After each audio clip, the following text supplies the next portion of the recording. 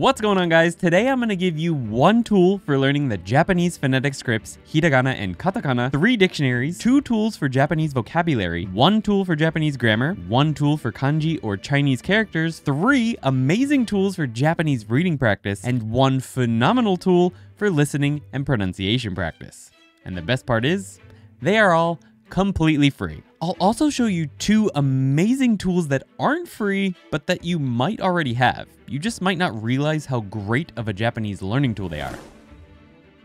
The Tofugu blog posts for learning hiragana and katakana are where pretty much everyone should start. Throw away Roman characters and learn the hiragana and katakana before you do anything else. It will make your life easier in the long run, and this website teaches it great. You're also going to need a dictionary when learning any new language. For Japanese to English definitions, I use jisho.org when on PC and the app Japanese when on Android or iOS. Japanese is especially good because of its lists tool that allows you to make lists for whatever you're learning from, directly from the definitions page. It's an amazing tool for tracking what you're learning. For the more advanced among you who want to try a Japanese to Japanese dictionary, I use the app Weblio. It's good enough, but it's not an offline dictionary, so keep that in mind. Anki is the grandfather of flashcard apps. It shows you cards to review only when you're theoretically about to forget them. There are hundreds of free shared decks created by the community, and you can even make your own, although there is a slight learning curve when it comes to making nice looking decks. I'll post a link in the description to one of the most popular shared beginner vocabulary decks, which contains audio and example sentences, both of which I think are very important for seeing how new words are used and hearing what they sound like. That link will be in the description. Memrise is another flashcard-like website that many people like. I liked Memrise when I was first learning Japanese because of the leaderboards and the user-generated mnemonics, which are often included on the flashcards.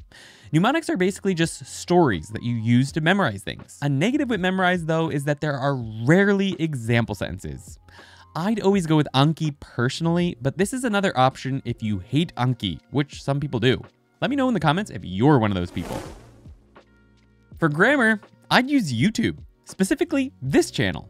I've done full lectures on every single grammar lesson in the Genki and Quartet textbooks. I do have premium content on tokenyandy.com as well, but I teach everything here, which is completely free. So get subscribed if you're interested in catching up on Japanese grammar. But there are tons of channels out there teaching grammar on YouTube, so try a few out and see whose explanations make the most sense to you. There are some popular grammar websites out there which I used to recommend, but I've stopped doing so for various reasons. Somewhat major mistakes I started finding over time being one of those reasons. Kanji are the Chinese characters used in most Japanese words. You will want to learn them eventually. I personally used and loved the book Remembering the Kanji by James Hasig, combined with an Anki deck for it. I then learned readings for kanji by reading and learning them in context of words. I often added the words I couldn't read to an Anki deck, but that book is not free. Wanikani is popular, but only the first 3 levels are free. I actually had a whole part written for this video about the website Kanji Garden before realizing that you can't really progress much for free there either. There are almost no free tools that I actually like for kanji. There are free shared flashcard decks on Anki, but the only problem with that is you don't get to learn about how kanji are made up or get tips on how to memorize them. For that reason, I'm going to do a new series on kanji on this channel this year. If you think that's a good idea for a video series, let me know in the comments or just hit the like button, which always helps. If there is a free kanji tool that you like, please let everyone else know down in the comments. Tadoku is a company that makes graded readers for Japanese learners. They sell a set that is very expensive, and they also have paid apps. But for the past few years, they've been releasing lots and lots of free stories on their website. This is a great place to start practicing your reading. They're usually easy stories with audio narration that are easy enough to read without having to translate, which is wonderful. I wish there were way more of these on the internet. We have a ton of stories like this on tokenyandy.com, but unfortunately, that's not free, so we're not talking about that today. For the intermediate and above among you, Shousetsu o Yomo is a place where many Japanese authors get their start. You can find continuing novels being written here, and you can read them for free. You can combine them with a browser add-on like Yomi-chan, which allows you to shift-click on a word and see the reading and meaning instantly.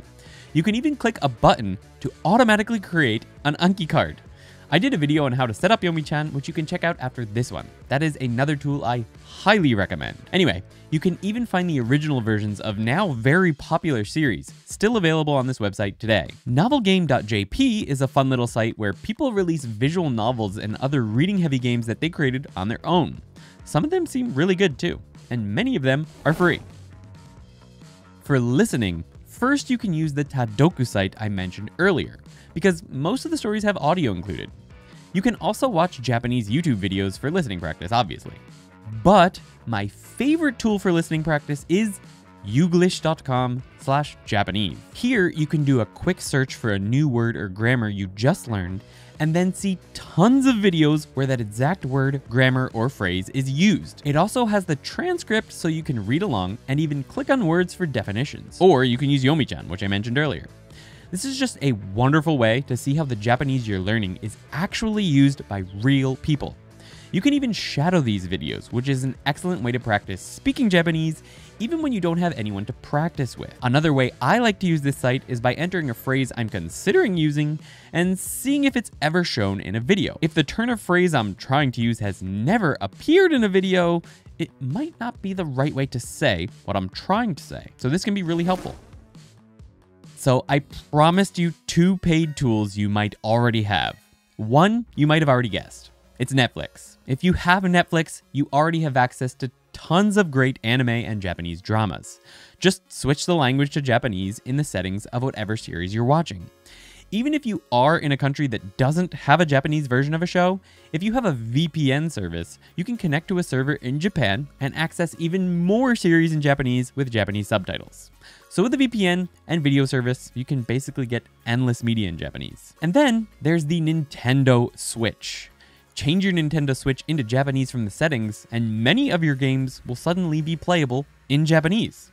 Some great games for practicing Japanese that you might already have are Pokemon Scarlet or Violet, Animal Crossing, and Ace Attorney. Yokai Watch is also a great place to start if you happen to have a copy. You can actually even create a Japanese language separate account and then access the Japanese Nintendo store, which has a lot of games that aren't available overseas. The channel Game Gengo also did an excellent tier list on the best Nintendo Switch games for learning Japanese. I recommend checking that out to see what else you might already have. What are some tools that I missed or hidden gems that you use in your Japanese learning? Let me know in the comments. And if you want to help support the channel and get tons of learning material in return, check out tokiniandy.com or check out our free and super supportive Discord channel. Link in the description. Check out this video for even more tools to help you learn Japanese.